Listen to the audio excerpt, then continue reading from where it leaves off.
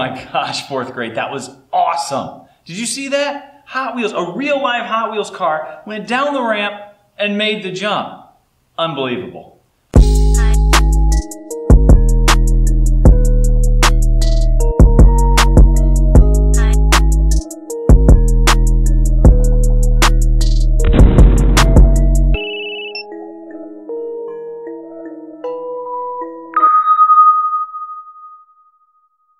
I'm Mr. Light, and today we're going to figure out how that happened. What's all the science that goes in to making that car make its jump? I got to tell you, I loved Hot Wheels when I was a kid. Maybe you did too. But we're going to be using some things to investigate all the different things in science that we need in order to make that happen.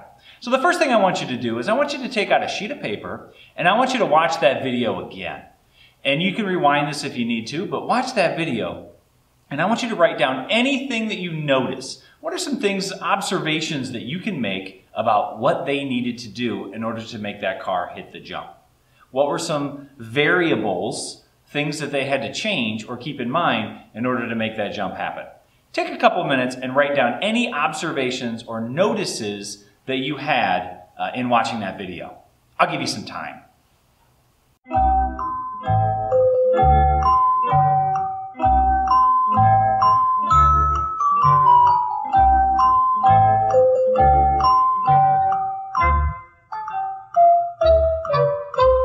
All right, what were some of those things that you wrote down? Were you concerned about the height of the track? Like how high they had to go when they started? Maybe, I don't know. What about the type of track? Does that make a difference? The angle of the jump, the distance that the jump had to be before they hit the landing pad. All these things are variables that they had to keep in mind. They had to test all of these variables in order to make sure that the jump's gonna perform exactly like they wanted it to jump. They have to be extremely careful when they have a human life in the car. They want to make sure that all of their science is done and all of the engineering is done in creating the ramp. So what I want you to do now is I want you to think about what are some questions that you have about that jump? What are some things that you think we should investigate in order to figure out what are the important variables, the most important variables, in making the car go the speed that it needs in order to make that jump? Take some time right now, I'm going to give you some time, and write down 3 or 4 questions that you have about that jump.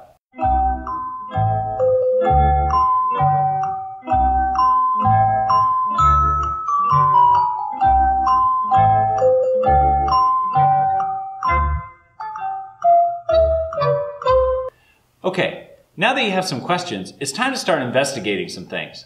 I've gathered lots of things that I could find just around Like Labs that might work towards this investigation. It doesn't really matter what you use as long as you have some really basic things. We're going to need some kind of a car. Now I have some Matchbox cars that I found. I have lots of different varieties of them. I also found this bigger car here and even this giant car here. It doesn't really matter what kind of a car that you have. If you have some kind of thing with wheels, that will make sense. The other thing you're going to need is you're going to need some kind of a ramp. Now I've got all kinds of different ramps here. Really the best ramp I could find was this. This is what it was made for, right? The actual Hot Wheels ramp. But you don't need a Hot Wheels ramp. I picked up a board. That will work just fine as a ramp. If you don't have a board at home, I even have some cardboard. That will work. You can just take a box and cut off the top of it to make some cardboard, or even just a folder, if you have a folder that you would use maybe for school. Any of these things would work for a ramp. So we're going to need that, and then we're also going to need something to measure the distance. In science, we're going to have to take some data. Data is information that we want to write down so that we know that the claim that we make, the conclusion that we make, is valid, okay, or makes sense. So we got to write out some data. So you need something that will measure. A tape measure will work really well. I have a big long tape measure here. I don't think you need one nearly this long, but this is all that I could find. I also have a meter stick. In science, a lot of times we use the metric system. On the other side, it has inches. If you wanted to use inches, that's okay today. You got to go with what you have. So you're going to need to gather some of these things: a ramp, a car, and something to measure with. Okay, and then we can start our investigation. Go ahead, go grab some of those things, and then we'll get going. Okay, here we are on the floor of the Donald A. Schaefer Planetarium. I've got all of my equipment here that I think I need for this first experiment. So what do I need? I'm going to need a track. I got my green track here. I've propped it up with a couple of books. I have some kind of a measuring tape, and I took my purple car. I noticed that the purple car tended to go a little easier down the track than maybe some of the other cars that I have. So before I do the experiment, I need to write down all the variables that I want to keep the same. Every time I do an experiment, I only get to change one thing. So we better take some time to write those down. Okay, before we do our experiment, we need to write down all of the things that we need to keep consistent in every experiment that we do. So what are some things that we want to keep constant in our experiment? What are the constant variables, the things that are not going to change when we can continue to do experiments all week? Well, one thing that I think I want to keep the same is the car. I noticed that the purple car worked a lot better on the green track than some of the other cars that I had. So I'm going to write down purple car. Purple car, green track. That's kind of the setup for my experiment. I'm going to run the purple car on the green track every single time. What other things did I keep constant and I should keep constant in all my experiments? Well, one important thing is probably the surface that the car goes on when it's off the track. I use the planetarium carpet. We better write that down.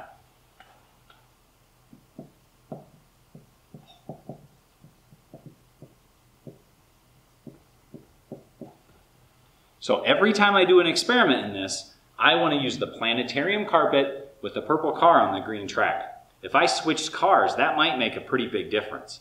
Or if I ran the car across some concrete or some linoleum, it might go a lot farther, or not as far. So I want to keep the planetarium carpet every time. Now in this experiment, I released the car the same way every time. I didn't push it, I just let it go. And I let it go from 5 centimeters I had to measure. So I'm going to write down the height equals 5 centimeters. These are probably the important things that I have in my setup for my experiment.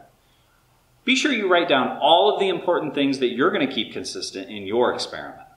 Go ahead and take some time to do that. When we get back, we'll actually run the experiment. Okay, so now we're ready for our first run. I'm going to take my purple car and take him down the track. Let's see how it goes. Awesome.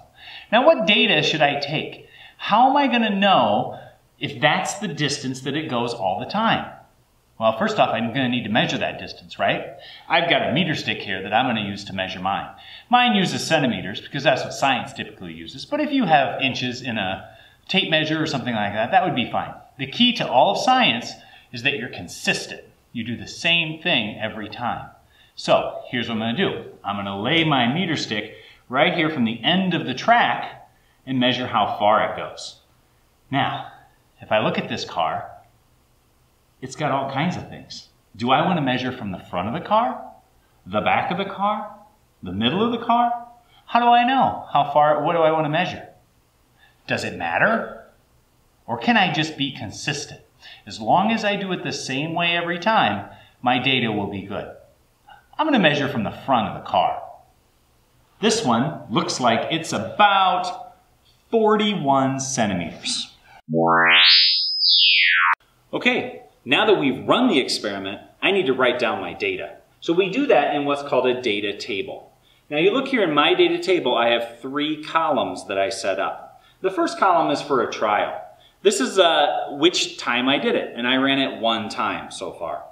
The second column, I put the height. Now I know that I put the height up here as 5 centimeters, but I wanted to show that it's going to be the same every time. You'll notice that in my data table, I did put the units, centimeters, right here. I put that up in the heading of the table. That way I can just write 5 down here, and people can pay attention to the numbers, knowing that they all have the same units. Now, the variable that I tried to investigate was how far did it go. We call this the dependent variable, the variable that's going to change every time we run the experiment. So that would be the distance that the car moved. So I have distance in centimeters, and my car moved 41. So this is the first experiment that we did. Now, do you think if I released the car again, it would go exactly 41 centimeters? Let's find out. Now that we did one trial, can we be sure that it's going to go exactly 41 centimeters again? Let's find out. That time, it only went about 37 centimeters. So which one's right? How are we going to know if 41's the right answer or if 37's the right answer? Remember, we need to be consistent. I didn't change anything. How come it didn't go the same distance? Well, there's a lot that goes into this. There's how it comes off the track. There's the different bumps on the carpet as it goes. So how are we going to know which one is right? Well, in science, what we do is we do a number of trials. You do it over and over again, and as long as the car goes pretty close to where it was before, then your experiment's probably pretty consistent. So you take all those numbers from all those different trials, and you can average them, or figure out about in the middle where it should be going. So I'm going to take my 37 and write it down as trial 2. Then I'm going to try it again as trial 3. This one went about 38. And you'll notice that time it kind of curved off to the side. I wonder if it's going to do that all the time. I'm going to write down 38 and try it again. Ooh, that one went to about 42. So how many of these do I need to do? Well, in science, a lot of times we do somewhere between 3 and 5. If you have a big experiment, you might do thousands of trials just to make sure that your data is good. Let's do 5. Go ahead and do your experiment 5 times and write down all 5 trials on your piece of paper. So you can see in my experiment that all my numbers look pretty good. I've got 41, 37, 38, 42, and 40. Now if I had one that was really messed up, like 10, well, we would call that an outlier. Something probably happened. Maybe it came off the track and turned sideways really bad or something like that. So we would maybe ignore that kind of thing. We want to make sure that all of our trials are consistent. If they're not consistent, we need to figure out what's wrong with our experiment and then do more trials until we can get something that's fairly consistent. Now it's time for you to perform your experiment.